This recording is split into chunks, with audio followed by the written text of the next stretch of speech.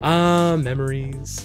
Oh hey, welcome back to the Deep DISCOG Dive. I'm just looking back on some old family vacation photos of me and the National, who are my dads, and my best friends. This is us at Disney World, this is us in New Zealand, and this is a shot I took when we got carried to Ohio in a swarm of bees. Why spend a few hours flying to Ohio when you could spend multiple days to get there and get covered in bee stings? Today, we're talking about the National. Let's dive in.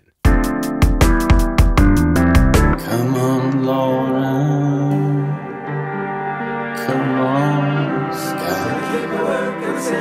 We begin at the University of Cincinnati in 1991. 5 dudes attending the school's graphic design program started a band called Nancy. Now, everyone knows this band for kickstarting the career of Casey Reyes, the co-creator of the processing programming language. But 2 of the other bandmates were Scott Devendorf and Matt Berninger. Also, let's nip that in the bud right now. That's how you pronounce his last name. I'm Matt Berninger from the National. I've been saying Berninger. You have? That's wrong. It's Berninger. I also thought it was Berninger for years. This is like my own personal Bernstein Bears, or in this case, Bernstein Bears. Anyway, Nancy was together for 5 years. They only released 1 album, Ruther 3429. It's very ramshackle in production, but a good time, especially if you like bands like Pavement. You can find it easily on YouTube. Nancy broke up when Matt and Scott moved to Brooklyn around 1998. Scott's brother Brian also moved to Brooklyn, and through the Devendorfs, Matt met 2 of their childhood friends who had also just moved to Brooklyn, twin brothers Aaron and Bryce Desner. Together, the 2 Devendorfs, the one Berninger, and Aaron, but not Bryce, started a new band in 1999, The National. The next few years saw the National holding down day jobs while playing shows at New York City venues like Luna Lounge. And keep in mind, this is the early 2000s we're talking about. The National were playing the same venues where acts like The Strokes and Yeah Yeah Yeahs cut their teeth. In fact, for a time, the band's rehearsal space was right next to Interpol's. Interpol, if Lana Del Rey wrote songs about New York City and was also multiple dudes. Aaron and Bryce started their own label in 2001, Brassland Records, and for the label's first release, the National made their self-titled debut in October 2001. One of my favorite parts of doing this series is looking at records with certain narratives or preconceptions and exploring them for myself. Sometimes I agree with the narrative, sometimes I discover something else. The main narrative you'll see surrounding the National's self-titled debut is that it has a country sound, at least compared to the records that they would go on to make. The country is there, you know, you listen to The Perfect Song, American Mary, Pay For Me, the slide guitar on Watching You Well, and you think, wow, are these guys gonna open for the Wallflowers soon? You might also ask if there's a place to listen to those songs and all the other ones I mentioned in this video. Yeah. But there's more to explain here. The National is less a National album and more a suggestion towards what a National album could be. Look at it piecemeal. Brian's drumming is there, but it's distant and abstract. Aaron's rocking both guitar and bass, but his parts are subtler and more about texture.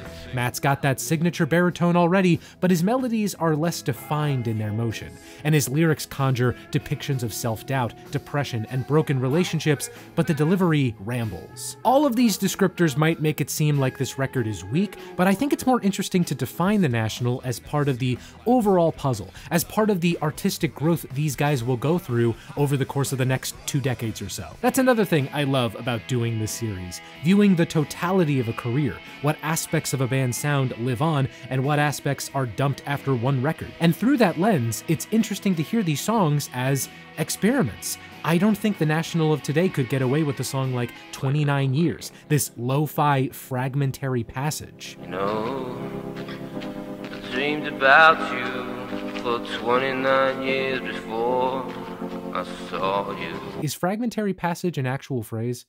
Hold on, let me look this up.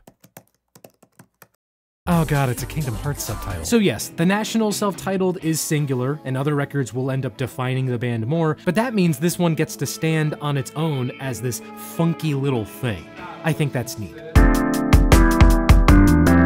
The National self-titled was definitely perceived in late 2001. Finding any press or reviews at the time of its release was tricky, but what reviews they got were solid. The band was frequently compared to the likes of Nick Cave, Leonard Cohen, and Silver Jews. In the fall of 2002, they started playing shows in Europe, and now's as good a time as any to talk about that band name. In a 2007 interview, Matt said that it's supposed to be a nothing name, like you go down the street and you see things called the National this or the National that. That's all well and good in the US, but over in Europe, the word national can be interpreted differently, specifically in Germany, where they once had some very notable nationalists. And so, according to Matt, the band had to do press where they said, guys, look, we're not nationalists, we're just from Ohio. Other exact details about what happened between the band's first two records are hazy, but the biggest development is our boy Bryce became an official member of the band. A bunch of brothers standing around. Yes! Sad Songs for Dirty Lovers, released in September 2003. That title could apply to any national album. Production duties were handled by the band and Nick Lloyd, as they were on the self-titled record, but we've also got Peter Katis and Paul Heck behind the board as well. At this point in time, Peter was most well known for producing Interpol's Turn on the Bright Lights, and you might know Mr. Heck as a co-producer of the 1993 AIDS charity compilation album, No Alternative. If the Nationals' first album was a suggestion as to what they could be, Sad Songs is a definitive statement. This really is patient zero for the National. First Ohio, then the world. The country influence does peak up in places like 90 Mile Waterwall, but there's a newfound tightness and weight to these songs, not dissimilar to the songs on Interpol's star-making record. It Never Happened also starts out with a country feel, and then staples on an extended 2-minute jam outro.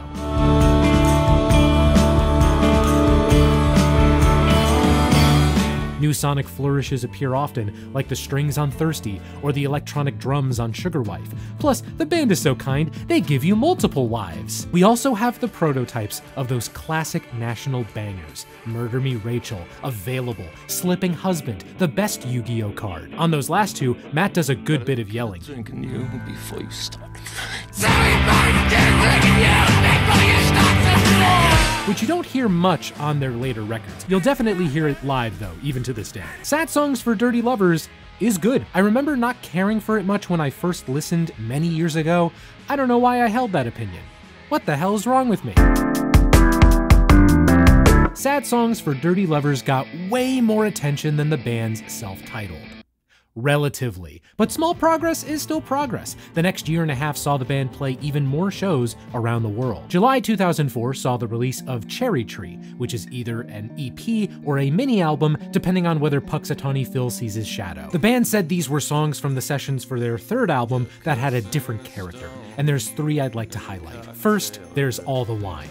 Gotta say, the National were flooring it from zero to Wistful Sorrow faster and faster with each new song. Just listen to those intertwined guitars at the start.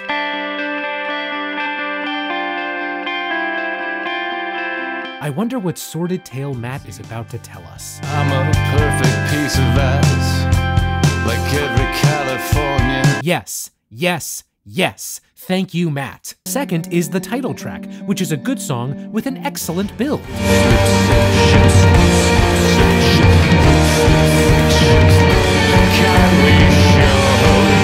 Why is this song not playing every time I go to Ace Hardware? And third, we've got About Today. I love it when artists just make songs that wholly capture their ethos and the emotions you get when you listen. The National may only have two emotions, Careful Fear and Dead Devotion, but About Today is where they get the balance right. It's one of the most depressing songs in their catalog, about a relationship that's failing, but neither person in it can or wants to fix it. That guitar line Aaron plays is simple and beautiful.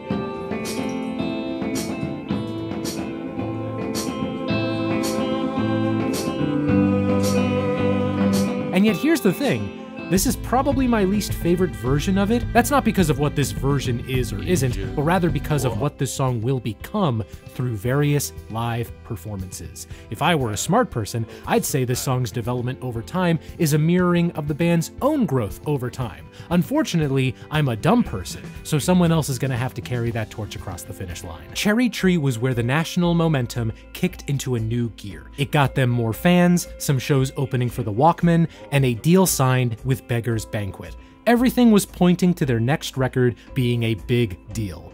But sadly, before they could finish it, they were all eaten by an alligator, released in April 2005. Apparently, when this album first came out, a lot of people thought it was their debut. You ever say something that is literally incorrect, but figuratively correct? Like, your facts are wrong, but your vibe is right? Every new record from the band from here on out will feature the same core formula, but with some tweaks. Maybe it's new instrumentation, maybe it's experiments with composition and structure, maybe it's guest musicians. If the band's core formula doesn't click for you, then this could be an obstacle for you to get into their music.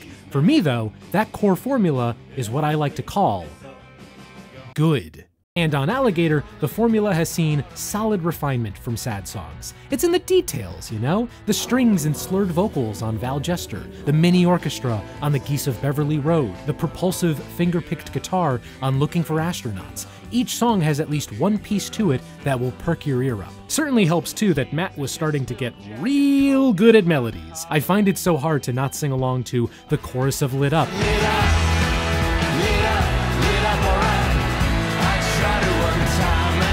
The yelling on Abel.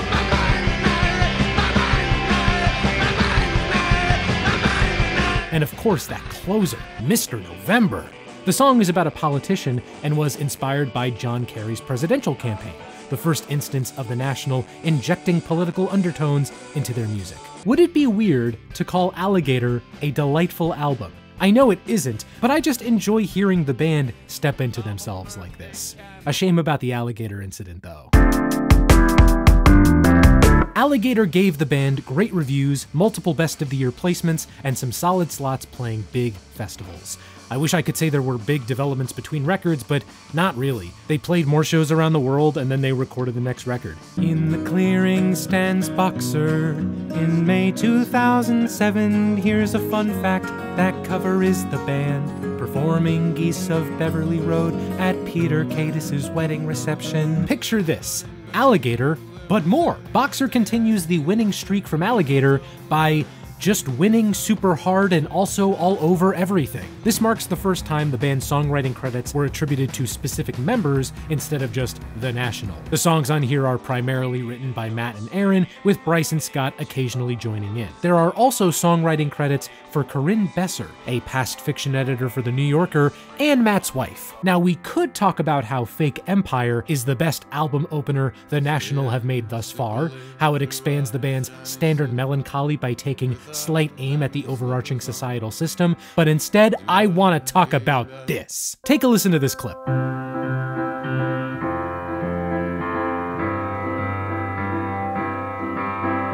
Now, that piano is rocking a polyrhythm. One hand's playing in 4, the other in 3. If you're like me, you heard that clip in 4. Plus, Matt's melody emphasizes 4 beats. Put a little something in a lemonade. But after the second chorus, this happens.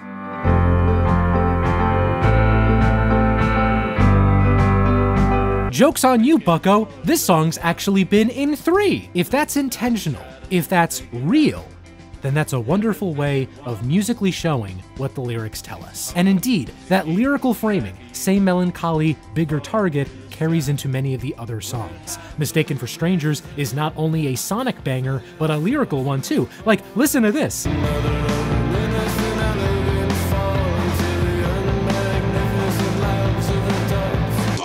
The first time I heard Squalor Victoria, it was at a concert where they also played Mr. November. Turns out in a live setting, those songs can be really similar, but their studio versions are pretty different. Slow Show is really sweet. I wanna hurry home to you.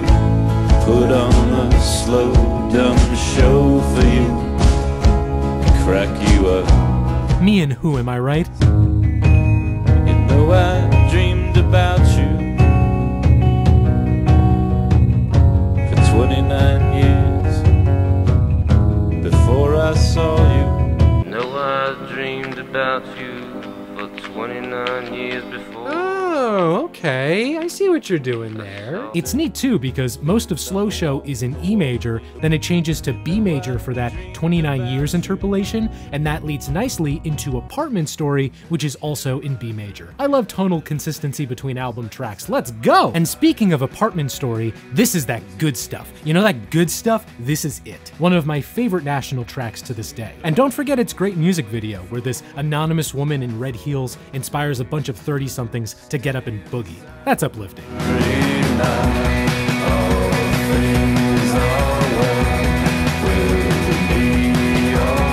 Racing Like a Pro and Ada both air on the somber side, and both also feature mid-2000s indie boy wonder Sufjan Stevens. Bryce Dessner had been working with him the past few years, and we will definitely see Subaru on more National songs. What a lovely thing to see, the National punching above their weight class and scoring a real knockout.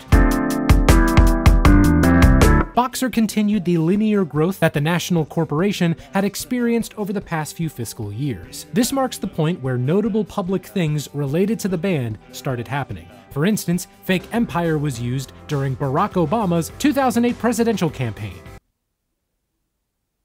Interesting choice. In May 2008, the band released their first documentary, A Skin, A Night. It's been on YouTube for a while now, and I'd recommend it. I also recommend the EP that released at the same time, the Virginia EP. Its crowning moment is a great live recording of About Today, which had become far more fleshed out compared to its Cherry Tree version.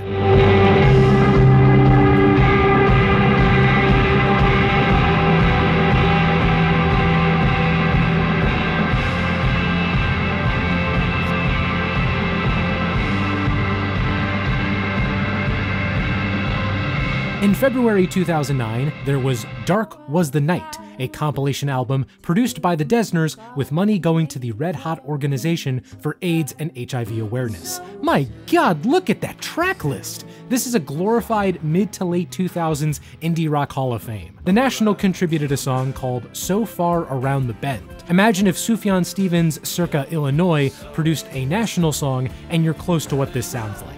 Worth a listen. Aaron also did a song with Justin Vernon, aka Bon Iver, called Big Red Machine. Cool song title, though in my opinion, it would have been an even cooler band name. The National also provided tracks to 2 other compilations. They covered Crooked Fingers' Sleep All Summer with St. Vincent for a Merge Records 20th anniversary album, and a cover of Polaris's Ashamed of the Story I Told for a Mark Mulcahy tribute album. Their 5th album, High Violet, released in May 2010. Can I just say, truly great album cover. The messy drawings collectively moving down and to the right, the bold font in the left-hand corner, the consistent use of purple, hot. I wish I had more of an explanation for why this album turned out to be what it was. Like, am I supposed to just say that High Violet catapulted the band to new levels of stardom and set the stage for all their future successes, and all the band did was be cool dudes who rock? What the hell? All of that is funny because, like many, this was my first taste of the National. 15-year-old Mike found it through Stereogum, put on the opener Terrible Love, and did not get it. At all. The song clearly builds to this stunning crescendo, but at the time, I thought the whole mix sounded so distant. It wasn't until I saw them play it live that I realized what a cannonball this track was. And also the alternate version on High Violet's expanded edition. Now that I'm remembering it, the first couple tracks didn't really click for me at the time. The main thing I think of when it comes to Sorrow is the art installation where they played it 105 times in a row. Why though? Anyone's Ghost is where my lukewarm opinion started to heat up, and Afraid of Everyone is where the album enters sicko status. I swear that Sufjan Stevens is humming right at the start. But then I looked at the liner notes and he's not there. But when they played this song on Letterman, he was there? Am I going crazy? Bloodbuzz Ohio is not only one of the best songs of the National's career, but it's the one that turned me into one of the band's children and also best friends. It is simply outstanding. And you can make all the jokes you want. You're telling me a blood buzzed this Ohio? But this is a microcosm, a thesis statement of what the National do best. Melancholic triumph. Listen to this damn chorus. I was carried to Ohio in a swarm of bees. According According to an AMA, the swarm that carried Matt was just 11 bees. What are they giving the bees in Ohio these days? Also, according to Matt, a lemon world is an invented, sexy, weird place where you can escape from New York. I thought that was just upstate New York. Conversation 16 was another track that sold me on the National. I always get a kick out of that chorus. I was afraid I'd eat your brains. Yet another example to show that the National are funny, actually. Also, its music video is great. Helps when you get actors from two of my favorite shows at the time. I love the use of horns on England. They're not forward-facing like fake Empire, but rather they accent the escalating dynamic stages the song moves between. I also love those higher harmonies on the outro. They feel so good.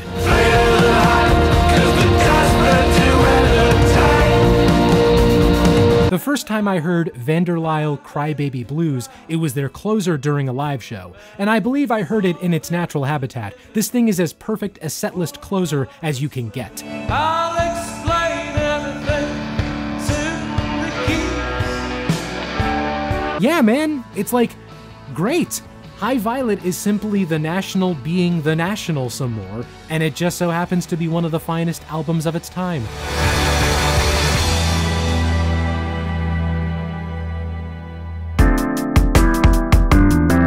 High Violet wasn't just a good record, it was a big deal. Sure, it got great reviews like National albums always did, but the band's profile as a whole had risen more than ever before. Bigger venues, higher festival placements, late-night TV appearances. The National had become a national phenomenon. And you know what that means. Tie-in songs for movies and TV shows. In April 2011, they provided the song Think You Can Wait for Win-Win starring Paul Giamatti. Paul Giamatti, the National of actors. A mere 6 days after that, the band said, screw it, we're gamers. Exile Vilify for the game Portal 2. Without spoiling it, you'd have to go out of your way to hear the song in-game, which is a shame because this is one of my favorite National songs from this time period. Why is it not on streaming services though? I blame Wheatley for this. Later in September, 2 of their songs appeared in the film Warrior. One of them is a studio recording of the long version of About Today. What? Hey, I just made the cure for cancer. I'm gonna go put it in a highlights magazine. Again, I won't spoil the context for when the song gets played, but it's real good. It's a genuine shame that this version of the song is also just not on streaming services. What's up with that? The tie-in songs continued into 2012. There was The Reigns of Castamere for the second season of Game of Thrones, and I'll See You in My Dreams for Boardwalk Empire. Both of those shows are very serious, and in line with the tone of many National songs. So naturally, the third tie-in song they did this year was for Bob's Burgers. Oh, and when it comes to individual bandmates, Aaron Dessner produced Sharon Van Etten's album Tramp. This marks the beginning of Aaron's solo producing career outside of the National, making, as Taylor Swift put it this year, indie records that were much cooler than hers. Imagine if they made a record together, that would be wild. The National's next album was announced in February 2013, and that same month, we also got their second documentary, Mistaken for Strangers. Instead of a stereotypical band doc, this time it's more of an exploration of brotherhood. The film stars and was directed by Tom Berninger, Matt's brother. You ever been in a room with a bunch of brothers? No, you haven't, you're alive! In May 2013, The National released Trouble Will Find Me. Trouble Will Find Me is the best National album ever made, and while that's not actually true, you'll believe it when you're listening, which makes it real in the moment, if nothing else. I spoke earlier about the preconceptions we associate with bands, and for better or worse, Trouble embodies the National's stereotypes more fully than any other album.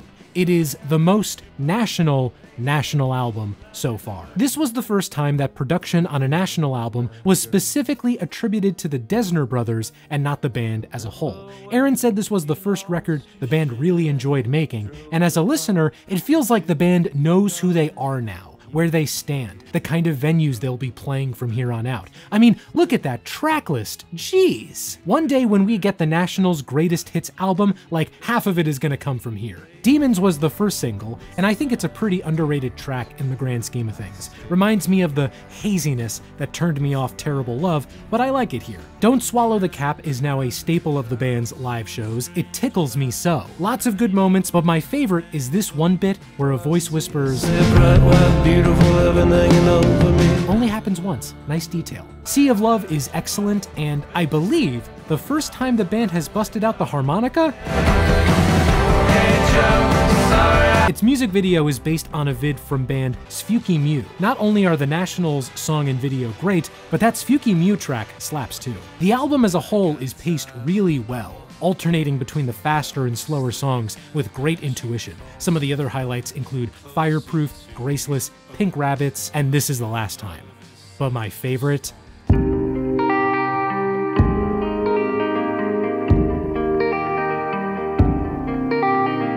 I Need My Girl is another all-timer in the National's catalog. It's the definition of tasteful. The melody, the lyrics, the production, the echoes of the guitar part coming in after the second chorus. Love it.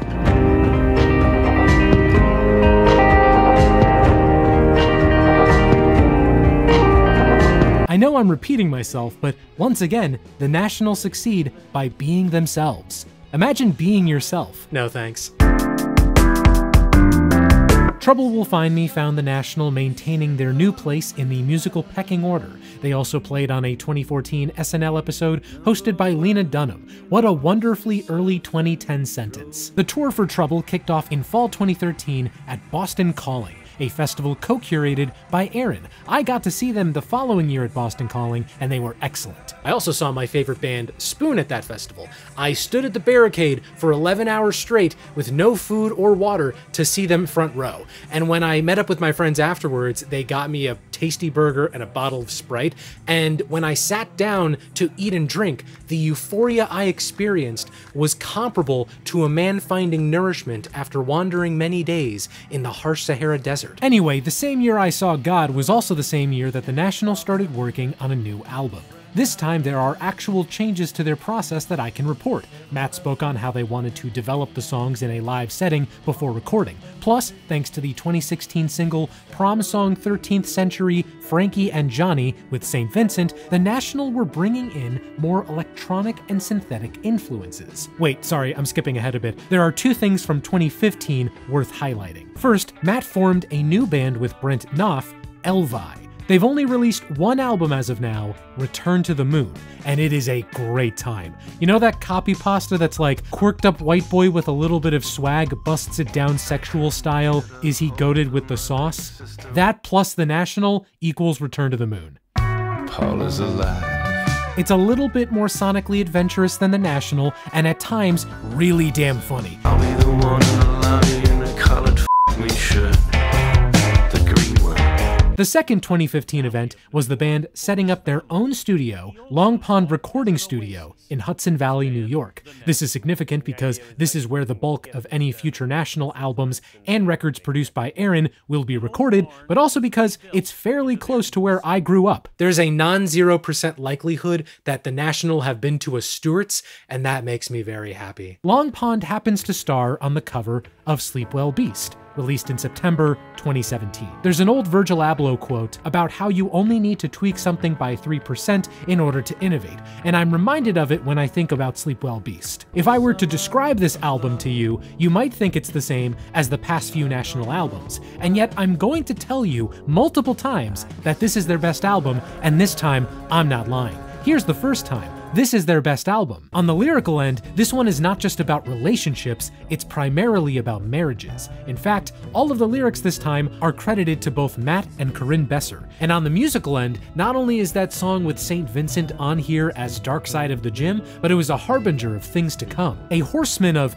the National using subtle electronic textures. Beyond that, this is another National album. And it's their best one. Let's talk this lead single, The System Only Dreams in Total Darkness. Incredible, one of the best National songs ever. Such a unique rhythm compared to most other National songs, the sharp guitar stabs that punctuate throughout, those close vocal harmonies on the intro and first chorus. The system only dreams in total darkness. Why are you hiding? Matt yelling after the choruses. I cannot explain it.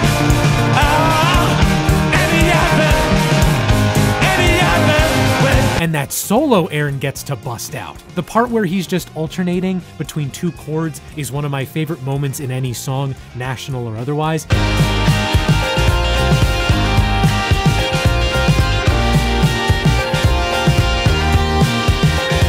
It's not technically complicated, but the sound Aaron gets, that harsh distortion, sounds so good. I also like how, in live performances, they get horns in on the action. Good touch.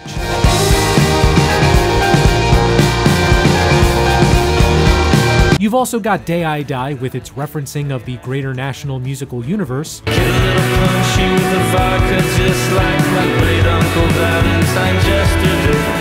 I'll Still Destroy You, which has some of the sickest drum production.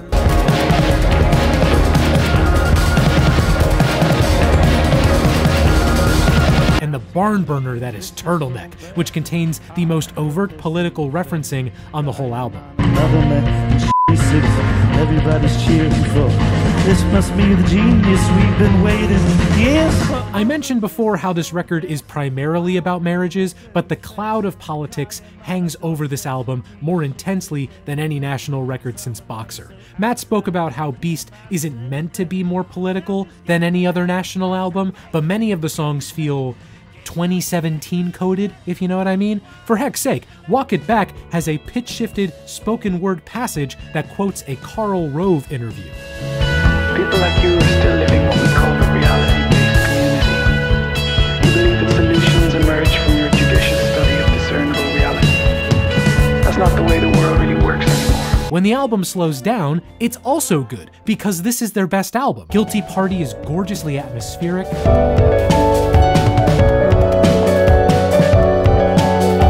The piano ballad Corinne at the Liquor Store has this lyric that I always mishear. I'm walking around like I was the one who found dead John Cheever.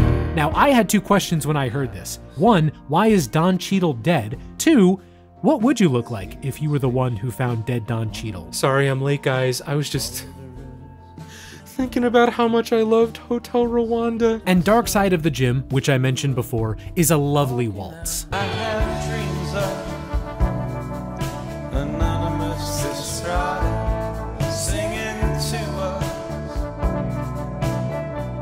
from the trees. Gross! Also, a bunch of these music videos were directed by Casey Reyes, their old Nancy bandmate. Look at that! I love this album dearly. It is, in my opinion, pound for pound, the best national album yet conceived.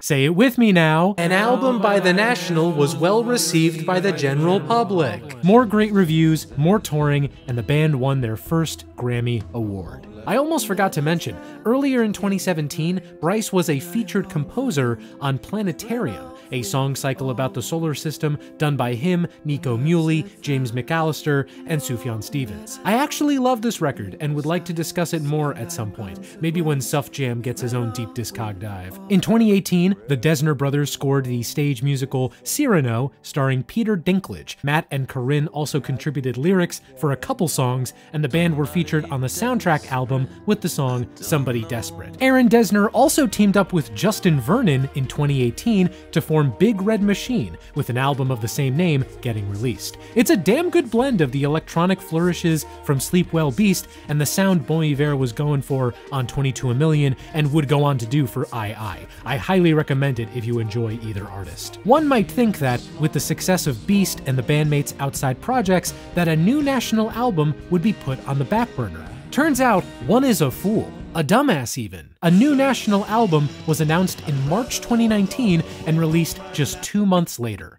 I Am Easy to Find. This might feel weird to say this far into this retrospective, but I Am Easy to Find is the national record I'm most excited to talk about because I still don't fully get what I'm holding here. This is possibly the most musically obtuse thing the band has made yet. First off, there are so many women! Matt said it was to have a fabric of people's voices, and joked that his own ego made it so that there weren't any other male singers. The lyrics aren't necessarily different from any other national album, but the mere presence of women singing some of these lines brings a new perspective, or at least an invitation to consider a new perspective. You Had Your Soul With You and Hairpin Turns both feature Gail Ann Dorsey, David Bowie's bassist for most of his later records. The title track features Kate Stables from This Is the Kit. You never were much of a New Yorker, it wasn't in your eyes. Yeah, you were always more of a Boise person. Not to mention, Matt sometimes delivers lyrics in a more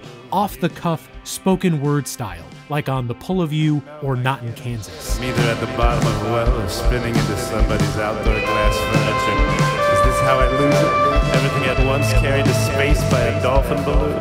And like the lyrics, the music isn't substantially different from Sleep Well Beast, but the band managed to pull off these abstract turns, like dust swirls and strange lights, or her father in the pool. If there's a crown jewel for me personally, it's So Far, So Fast. For one thing, it's less a National song and more a Lisa Hannigan song produced by The National. I was just coming out of it. Second, it's hard to explain without just playing the entire back half of the song, but it grows without building in this very hypnotizing way. It naturally expands like a belly when you're taking a deep breath, or primordial ooze when you're doing stuff with primordial ooze. Hey, Rylan finally got a studio version. I haven't mentioned this yet, but starting around the tour for High Violet, they started playing a song called Rylan. It had become a fan favorite, yet it had not gotten an official release until now. And this version is great. And finally, Light Years, one of the band's finest ballads. Everybody has a superpower, and mine is being able to identify that piano in any recording. From you.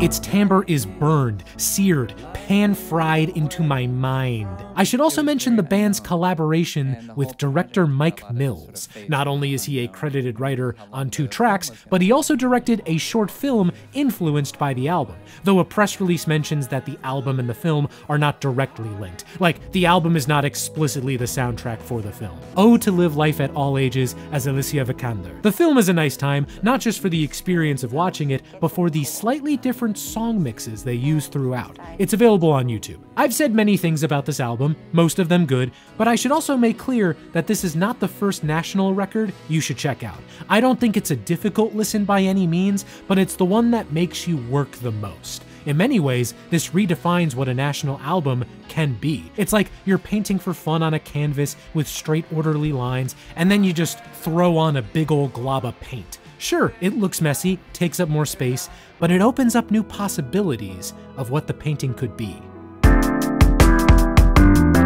It was easy to find solid reviews for the National's 8th album, and another tour went until December 2019. The band's 2020 was pretty quiet. I can only wonder why. But the bandmates were still in the news. Matt released his first solo album, Serpentine Prison, and Aaron... What's wild about this is that this happened almost 4 years ago, and I'm very aware that it happened. And yet every time I think about it, there's a part of me that gets surprised. Imagine if you got surprised every time you ate cereal. What's even more wild is that Folklore is really damn good. So good that we got a sister album later in 2020 that was also produced by Aaron. And oh Lord, is that a Taylor Swift song with featuring The National in the title? Be Still My Beating Heart. Aaron would continue working with Taylor on some of the bonus tracks for her Taylor's Version re-recordings. In 2021, Cyrano got adapted into a movie. Aaron and Bryce composed some additional pieces for it. Like in 2018, Aaron balanced scoring for Cyrano with a Big Red Machine album. How long do you think it's gonna last? Another good record with a lot of guest stars, like Robin Pecknold, Anais Mitchell, and Taylor Swift. The National started touring again in 2022. I saw them again during this tour when they played Primavera Sound. They played 2 new songs there, which I honestly don't remember much of, probably because I was fighting for my life in a swarm of drunk Europeans to get one single drink. Primavera is built different, you guys. The general public did not have to wait long for new recorded music, though. In August 2022, the band put out Weird Goodbyes with Bon Iver, though it did not end up being on their next album. That next album was First 2 Pages of Frankenstein in April 2023. Now, 2 major narratives come into play for this record. The first is that it apparently saved the band. Matt said in an interview that every record of theirs saves the band, but Frankenstein is the one that, quote, really came to the rescue. Speaking of Matt, the second bit of context is that he was dealing with writer's block and severe depression, and this album was a major help in getting out of that particular funk. I am very glad that Matt was able to process those emotions through the making of this record and come out in a healthier place. But now we enter enter a weird space, a weird thing to reckon with. What happens when you make something that helps you process your depression, and it helps your band stay together, and the public decides it's your least good record yet? There are still good songs, of course. Tropic Morning News is credited by Aaron as the song that kickstarted the band's creative process for this record. I like it a good deal. Great melody from Matt that keeps a bit of the rambling energy from Easy to Find. I was suffering more than I let on. The Tropic Morning News was on. There's nothing stopping me now. Sufjan's back on Once Upon a Poolside. Your Mind Is Not Your Friend has Matt duetting with Phoebe Bridgers over, again, the Light Years piano.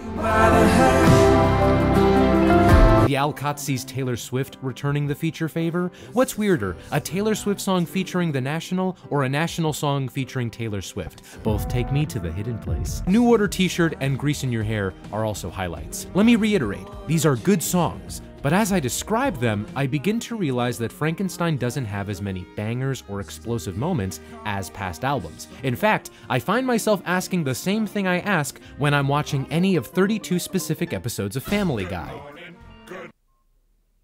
Where's Brian? Like, where's Brian's drumming? Without him, this is just a bunch of quiet music for sad dads. Come on, I want to listen to some loud music for sad dads. For example, let's revisit Tropic Morning News. Again, I like that song, but when it comes time for Aaron's solo on the bridge, there's a key change that feels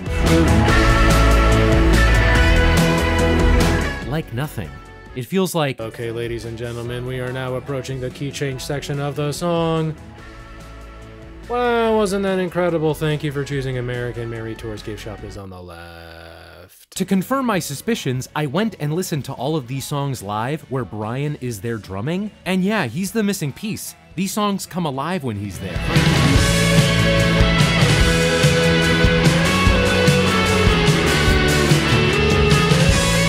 For real, if he was more present on the record, I don't think Frankenstein would have gotten such a mixed reception.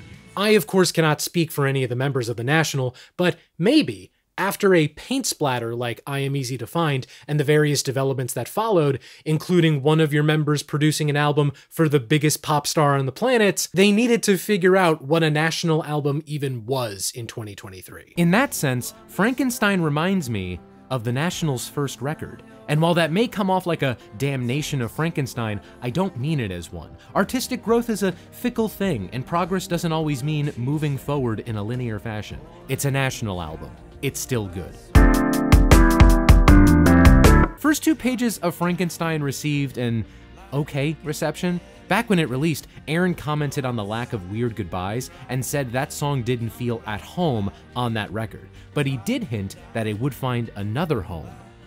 Boy, that was quick. All right, so the National think they're hotshots, huh? They think they're Beyonce? They're big enough to do surprise releases? They announced another album 3 days before it released, Laugh Track, in September 2023. As you might imagine, given the fact that the break between albums was as long as 1/10 of the Civil War, the sound of Laugh Track isn't too different from Frankenstein. But here's the biggest change, Brian's back in full force. That's no accident, by the way. The band directly said one of the aims of Laugh Track was to give Brian more playing time. And man, does he get time. Tracks like Space Invader and Deep End Pulls and Pieces are given tremendous corpuscles of life thanks to the drums. Phoebe Bridgers pops up again on the title track, and I gotta say, this is the strangest episode of Bob's Burgers I've ever seen. Weird Goodbyes gets its home finally, and while I did like it at first, I find myself liking it more in context with the rest of the album. But there's a track on here that's so interesting that I'm interested in it. Smoke Detector is the album closer. It was recorded on the spot, a jam session during a soundcheck in Vancouver,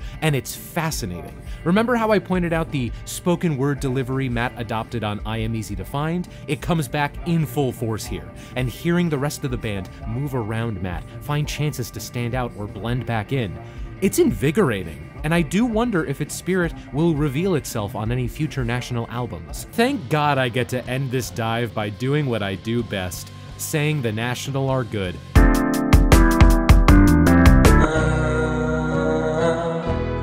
What Thanksgiving's all about. We're less than 6 months out from Laugh Track's release, so naturally there isn't much to report about the band. They're still touring for Frankenstein and Laugh Track, and I imagine Aaron will be present in some capacity on the future Taylor's Version releases. Maybe he'll also be on the Tortured Poets department? That name could also work for any National album. If you want to get into the National, most people would probably say that the best entry point is High Violet, but I would personally suggest either Boxer or Trouble Will Find Me. And then of course there is my personal favorite, Sleep Well Beast. Basically check out these records, and if you liked this retrospective and you want to hear more about bands and their backgrounds and the albums that they've made, check out my Deep Discog dive on Coldplay.